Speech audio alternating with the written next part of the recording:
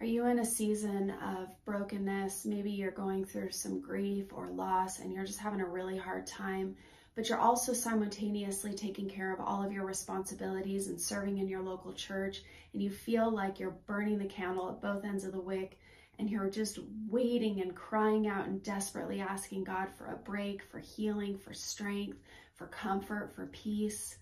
I've been there. I was actually surprised because God called me out of a season of serving and into a season of stillness with him, where I just sat at his feet.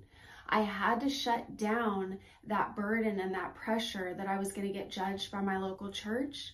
I had to shut down that burden and that pressure of who was going to take care of those responsibilities if I didn't show up. I also had to shove down that burden and that pressure that says if I'm not serving, I'm not a part of it. There's a lot of those messages that we get sent that cause us to not be able to really hear what the Lord is saying to each of us individually in each season. And I'm telling you, that season was mind-blowingly powerful because Jesus met me in such incredible ways. He healed me to complete wholeness so that when I was out of that season, I wasn't dragging, just trying to go through the motions of life.